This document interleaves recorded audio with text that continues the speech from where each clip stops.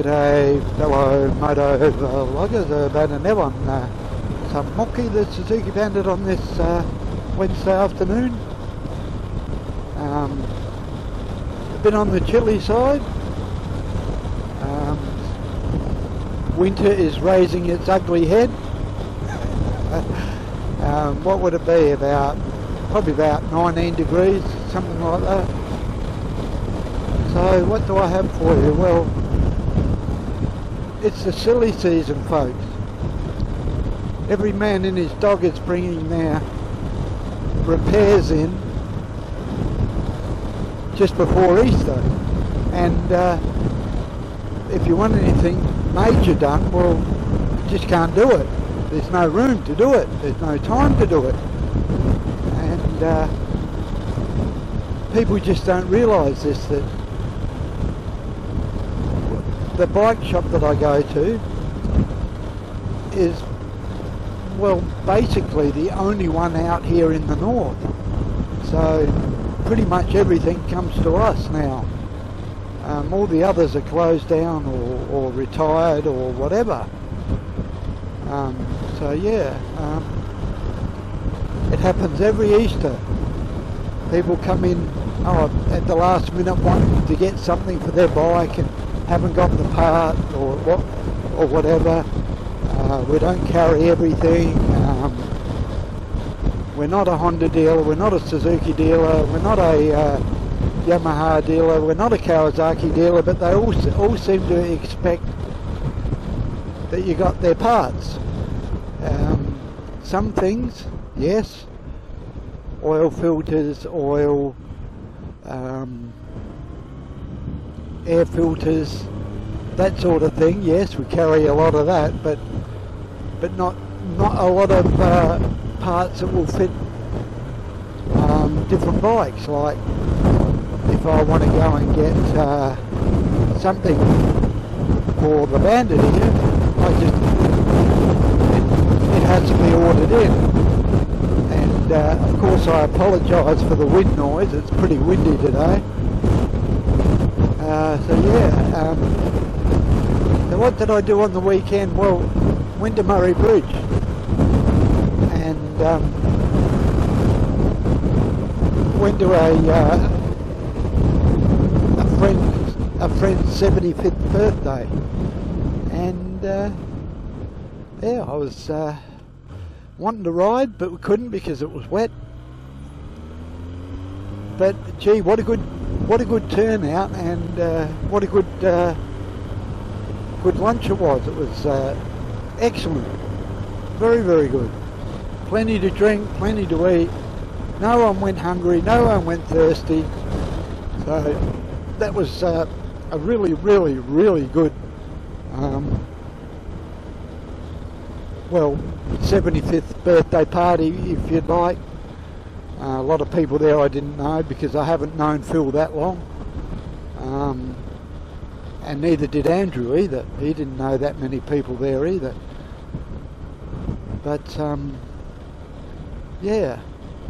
Another thing I want to mention is, if you remember the in an earlier vlog I mentioned about a tap that broke off, and I got the plumber in and it cost me $350 odd to get the thing fixed. Well, I was determined to fix that tap up, and I found online a tap set to cut the new thread. So it took about a month to get it, which was very slow, but not to worry, I wasn't in a great hurry. And lo and behold, I cut the thread, and I tried it on the fitting, and it will fit, but I have to turn the water off to fit it properly, because I've got to put new plumbing tape around the thread where it goes. So I had to put the newer tap that I had. But anyway, I'll put a photo here of the tool and the tap that I used in the tap. And if there's anything else, I'll talk about it after. Okay, continuing on. couple of more things I want to speak about is one, the Easter is coming up, as I've said previously, and of course you know what's going to happen, don't you? Of course the fuel will go up to top dollar for the Easter break, so you have to pay a lot more for your Easter holidays. Talk about price gouging and collusion of all the petrol companies all going up at the same time. You can't tell me that they don't collude, they do. So yeah, look out, it will be $2 a litre in the not too distant future. So if you can, make sure you fill up at the cheaper price of $1.67 a litre, and hopefully I've helped someone out to save a little bit of money if they're going away for Easter. On the news, they were complaining about Rundle Mall, which is our main city shopping CBD, central business area, or whatever, where all the major shops are up Rundle Mall there. If you don't know what it is, we'll look it up. I'm sure there's pictures somewhere of it. Adelaide Rundle Mall. And on the news, they're complaining about how many shops are empty, and the right-wing media will probably blame the government that's in power for it, and what they're not taking into consideration is the greedy landlords. They're the ones who want more money, and people just can't afford the rent. Not only you have to sell enough to cover the rent, you've got to sell enough to cover wages, you've got to sell enough to cover stock, you've got to sell enough to cover electricity, and so on and so forth. So, you know, these greedy landlords, they're just cutting their nose off to spite their face, you know. You just can't afford to pay the rents that are out there at the moment. It's just disgusting. You see it over my shopping centre as well. Every time they put up the rent in my shopping centre, all of a sudden everything goes up. Because they've got to cover the rent. So if you go to the food court, everything has gone up $1, $2, and stuff like that. I mean, it's disgusting. They're just greedy, and Mane Para is having a facelift up at the southern area, where they're doing a lot of work. They're making a restaurant at the end there, and Cafe Primo is going to go in there, and just doing it up, making, I think, even a playground there somewhere, from memory. Heard something about a playground, and an outdoor eating area and such.